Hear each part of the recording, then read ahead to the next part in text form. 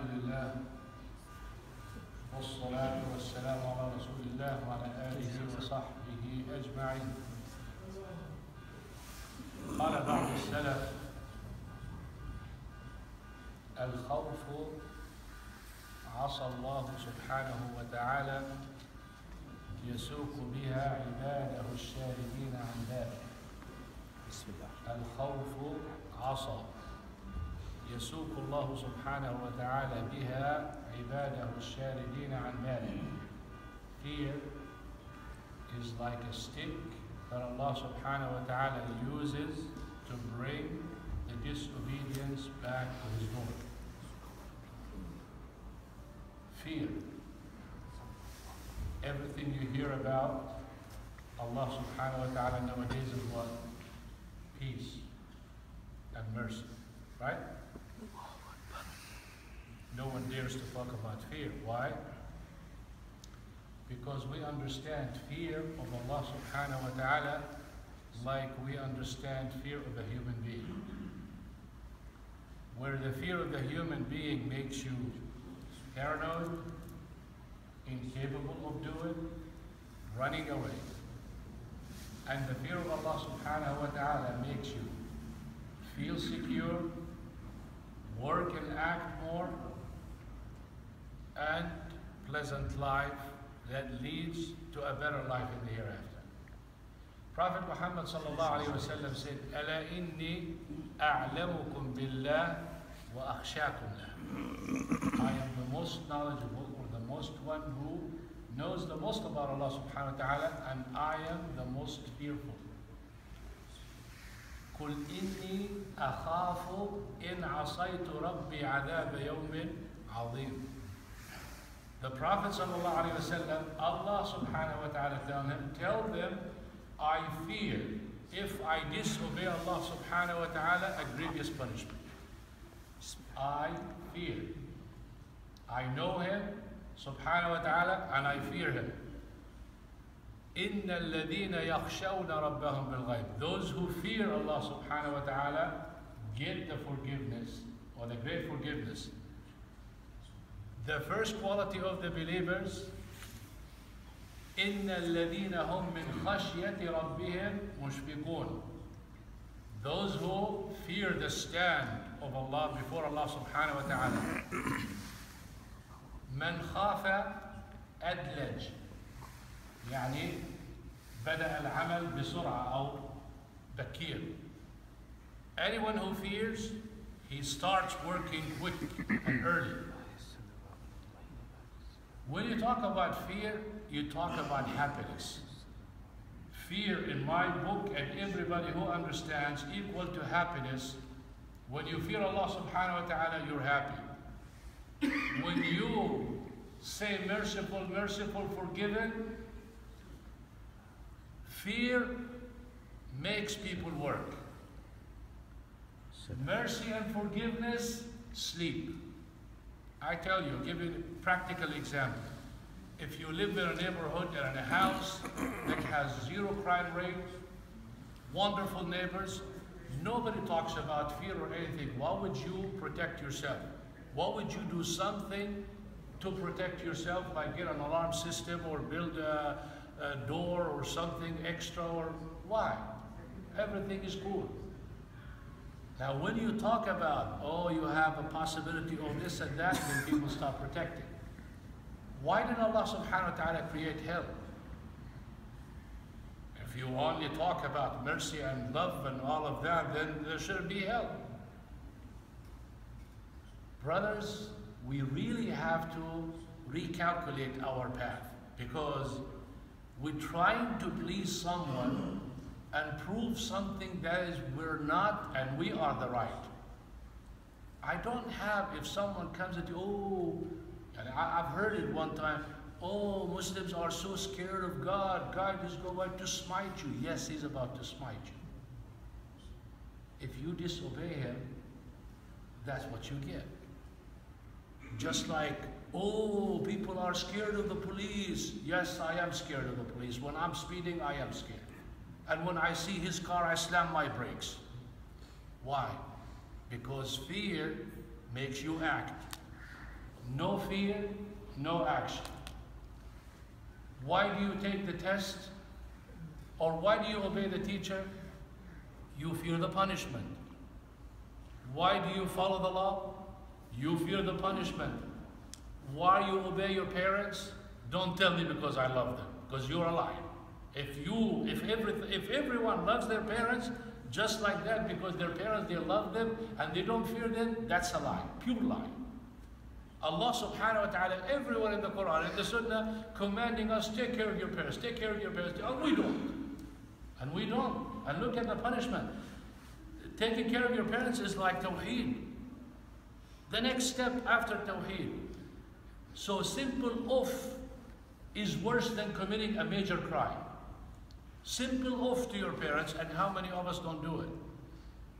With the threat and with the fear, and we barely act.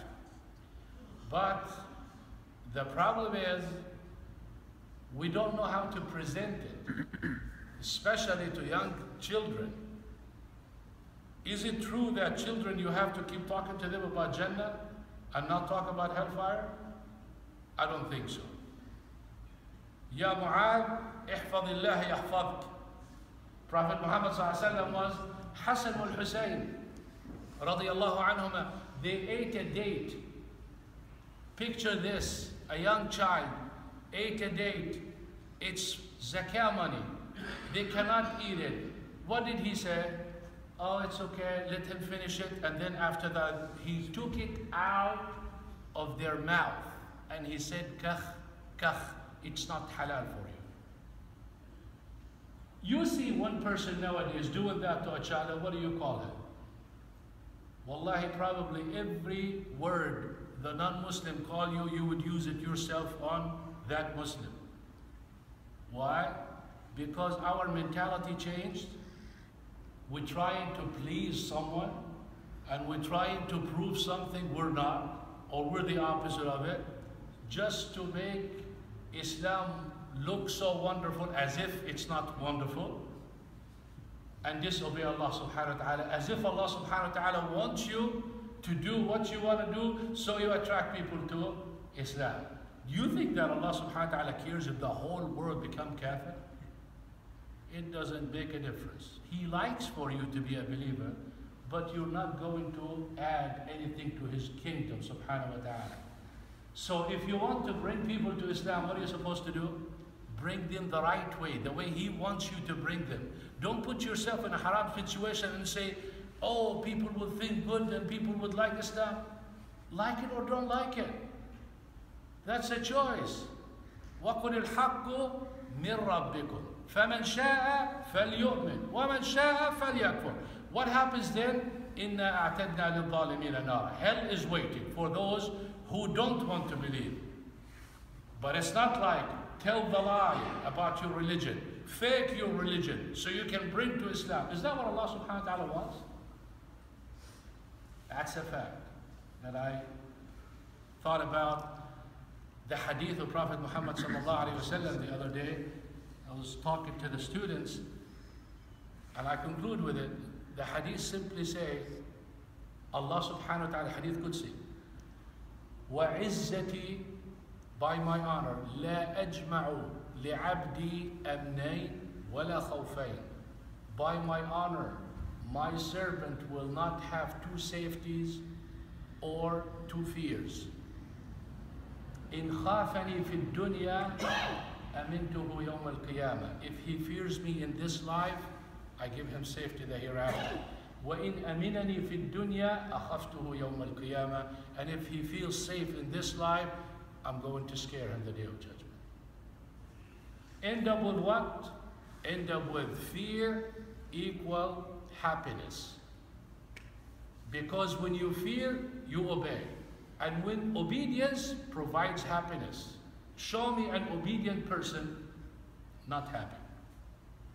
Show me a person who doesn't commit sins and obeys Allah subhanahu wa ta'ala and living a miserable life, even if he has every problem in the world. You would see him humbly telling you, Alhamdulillah, I am in a great ni'mah. Allah subhanahu wa ta'ala is the most generous because he puts the happiness in the heart, not on the outside. So fear equals action, and action equals happiness. Show me a scared person who is, yani the fear. I give you something, and I keep saying I'm going to conclude, but I'll conclude with this one. If I'm reciting Quran to you about hell, and the beautiful recitation moved you, made you really think, what's the end? What's after that comes? Tears, cry. Do you like anybody to interrupt you? When you're crying, listening to a khutbah or listening to Quran, would you like someone to come and take you out of there and maybe take you to the nurse or to 911 or to someone and say, oh, it's okay, Habibi, don't cry? You probably hit him. Leave me alone. Why? Because you're happy. That's what fear does, gives you happiness. SubhanAllah. So, what do we say?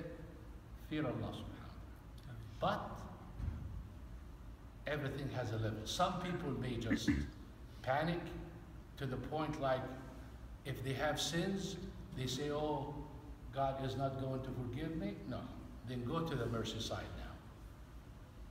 If you come up with sins from here to the sky and you sincerely say, Astaghfirullah, it's erased. So make sure you balance, but I focused on fear because I see the scales tipped for the mercy and the forgiveness, and fear, it doesn't exist anymore. So that's why my focus is there. But the real best life is to balance fear and hope, and you will be the best there. Jazakumullahu khairan. Subhanaka Allahumma wa bihamdik. Nashhadu an la ilaha illa anta astaghfiruka wa atubu